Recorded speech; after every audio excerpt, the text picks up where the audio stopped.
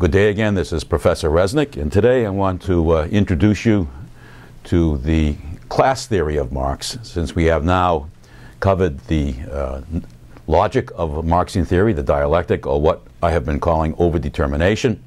And I've already, in the first couple lectures, introduced you to the overall idea of Marx, this class theory.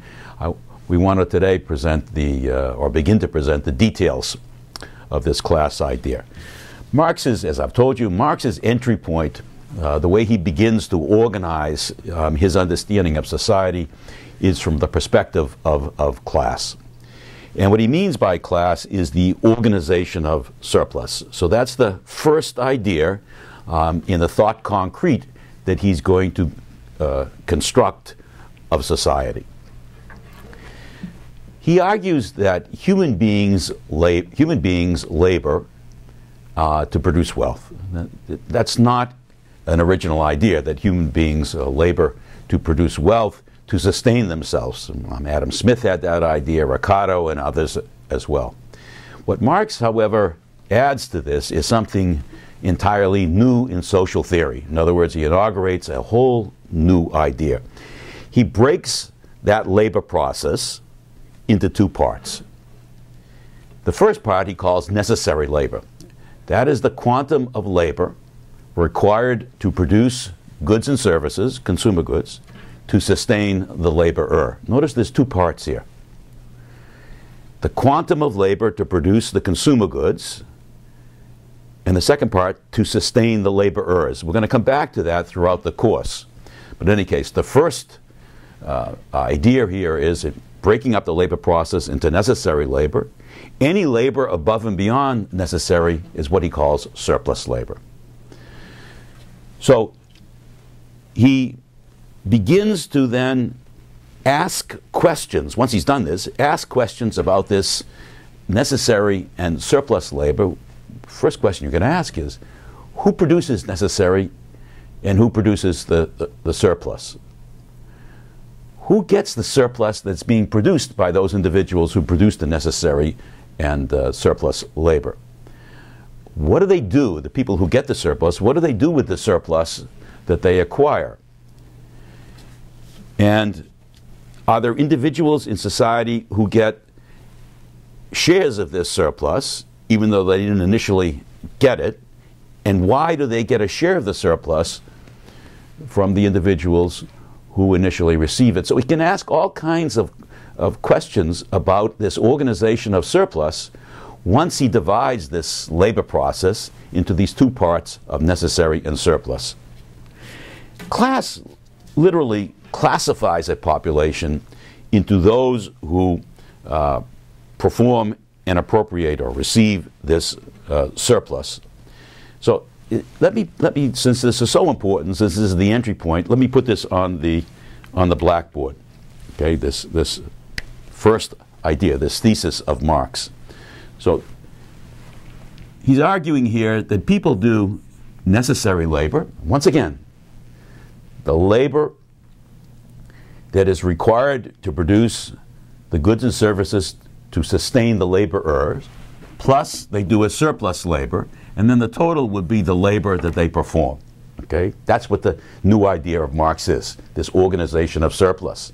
This idea that you can classify a population into those who perform necessary and surplus, and those who receive the surplus without performing necessary and surplus. By the way, it's quite possible in a society to have individuals both perform necessary and surplus and receive the surplus. And it's also possible to have a society or societies in which people perform the necessary and surplus, but they don't get the surplus. This is the labor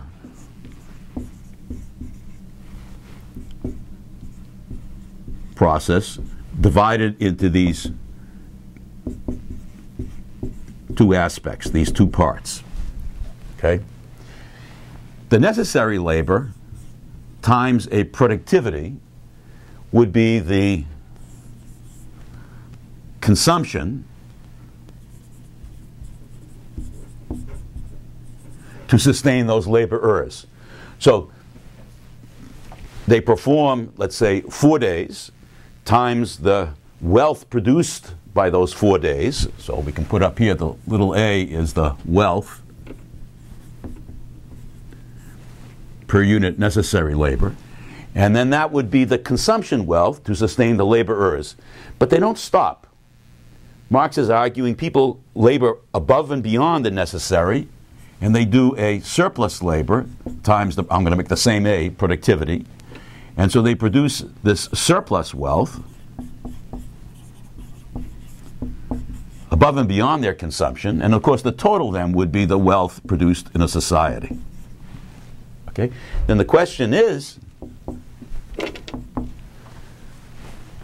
this part, this aspect emanating from the necessary labor times its productivity, that sustains the laborers, the goods and services to sustain the people who are doing the necessary and surplus. Then the question is, who gets this extra wealth, surplus? Who gets the extra wealth? Is it the same individuals that are producing it, or is it a different set of individuals? In capitalism, where Marx spends most of his time analyzing, the workers who produce this totality only get this amount, the capitalists get this amount.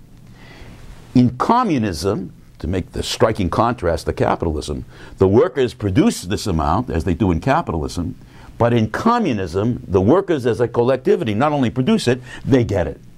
Okay?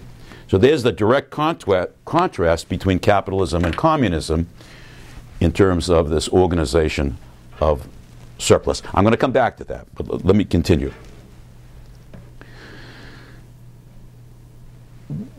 Why would anybody produce surplus?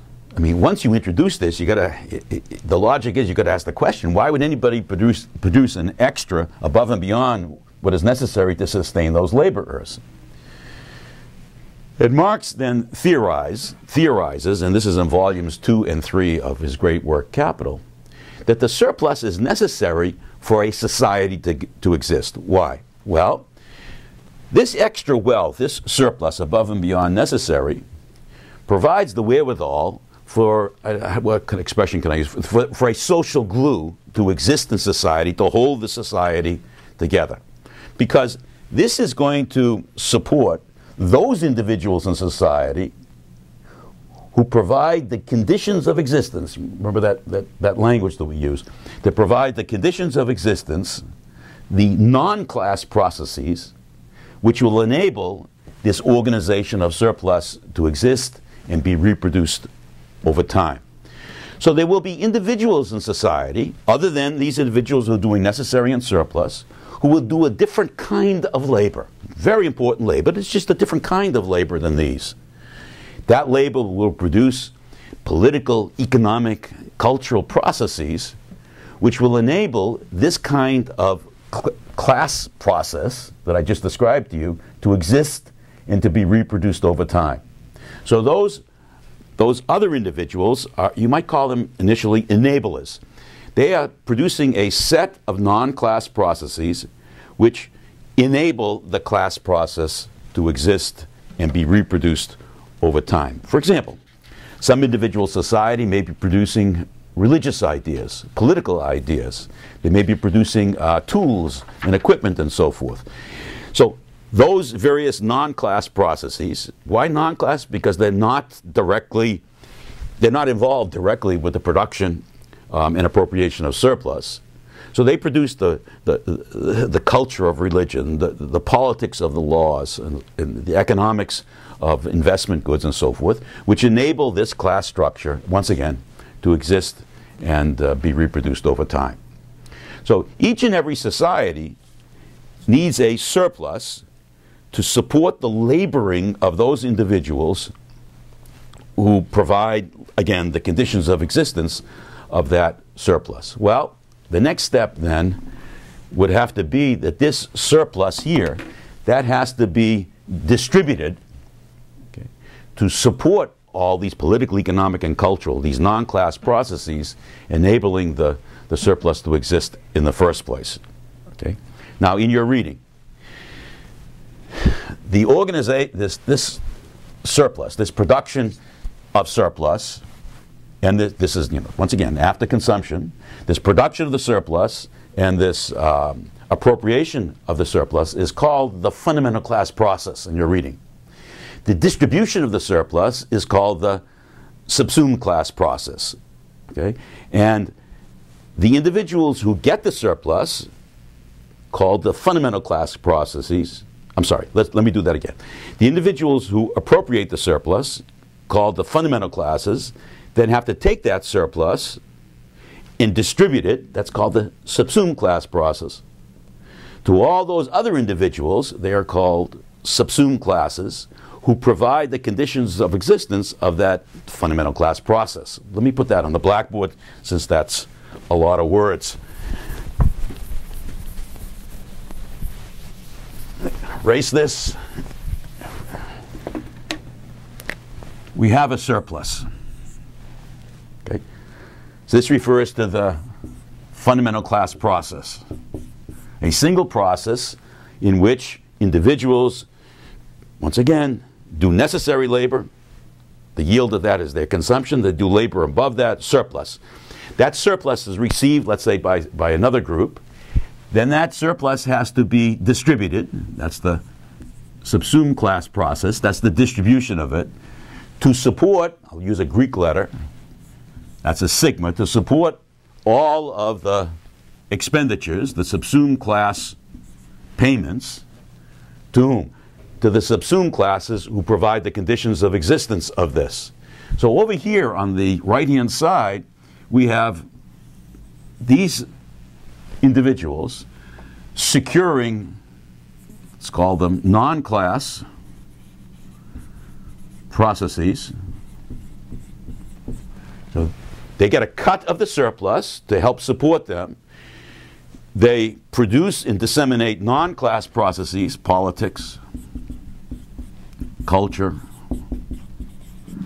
economics, that is, economics other than class, which provide the conditions of existence of the left-hand side. That's the logic of overdetermination.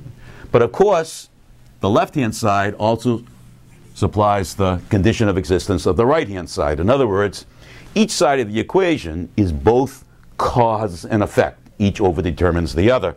We're deploying then the logic we learned about the dialectic or overdetermination to understand this class theory of society. Okay?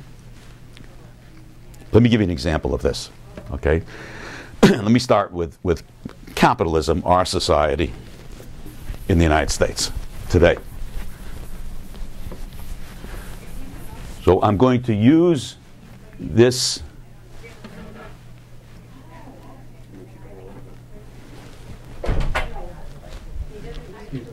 we're videographing, so yeah.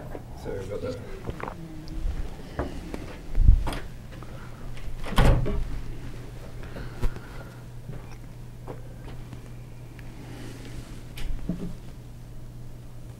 Okay, go ahead. I'm going to use this theory we just presented, this overview, to talk about then capitalism. Consider the corporations in the United States, industrial corporations. Marx is claiming that the workers working in those corporations, they produce a surplus, it's called gross profit, and the surplus is received by a board of directors. Why? Well, the board of directors, literally, we're talking 20, 22 people, the board of directors in that corporation, General Electric, they personify the corporation. Under the law, the corporation is a person, and the person is personified in its board of directors. And then politically and culturally and economically, that small set of individuals receives the profit of the corporation, that is, the surplus that the workers have produced.